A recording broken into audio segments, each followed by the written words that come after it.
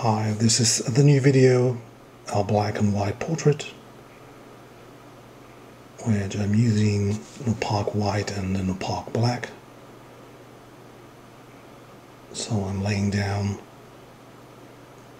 a white area so I can work with the black, because black on black doesn't work.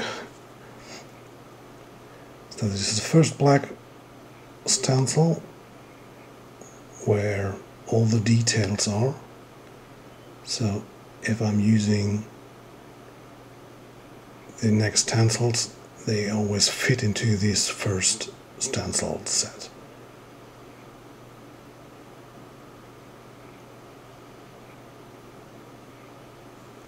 So you have everywhere in this picture there are position parts like the nose or the lip or the eyes, so that you can fit the stencil even if you used it like 50 times and it's totally dirty. You always have these position markers or points that are left out in the stencil.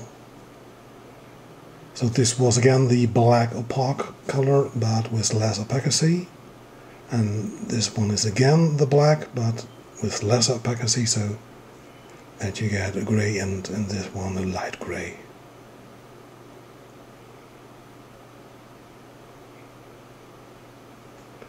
And now we are switching back to opaque white, and there we have two stencils, one in the full white and this one in like a white with less opacity.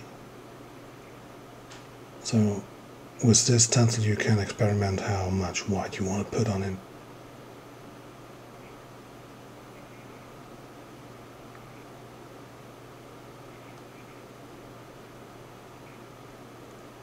And then we have the last stencil, which is the positive and negative stencil from the first one we used, and this time we're using a full white.